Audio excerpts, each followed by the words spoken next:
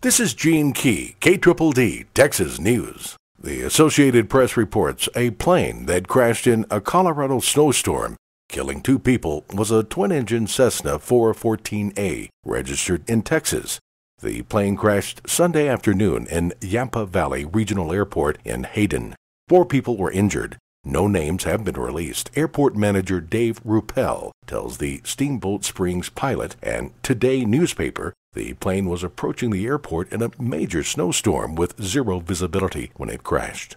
The Yampa Airport is about 25 miles west of the ski resort town of Steamboat Springs. The 4 injured people were taken to a hospital in Steamboat Springs. There is currently no information being released about their injuries and conditions. WFAA.com reports the pain at the pump is about to get a whole lot worse. Analysis predict a gallon of regular will go for a record $4.25 nationwide by the end of April.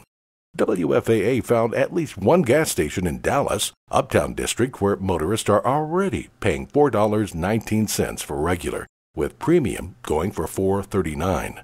Nationwide gas now averages $3.55 a gallon, up 17 cents in the last month, and the highest it has ever been at this point in the year. Dallas drivers are currently paying $3.49 on average. Fort Worth motorists paying a penny less. According to AAA Texas, Amarillo has had the cheapest gas in the state of Texas for 2 weeks out of this month. The Associated Press reports Corpus Christi City Council will discuss a proposed ban on plastic retail shopping bags this week. The coastal city is just the latest in a series of Texas cities to consider such a ban. The council members will today take up the idea for the first time for discussion. The Corpus Christi Caller-Times reports discussions of such a ban had remained at the city committee for the past 2 years, but drew fuel recently after the Coastal Bend Surfrider Foundation joined a national Skip the Plastic initiative. Brownsville became the first Texas city to adopt a plastic bag ban last year. Fort Stockton, South Padre Island, and Pecos followed. Austin, San Antonio, and McAllen are also considering bans.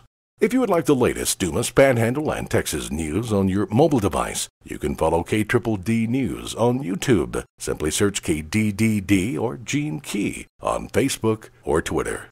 This is Gene Key, KDDD Texas News.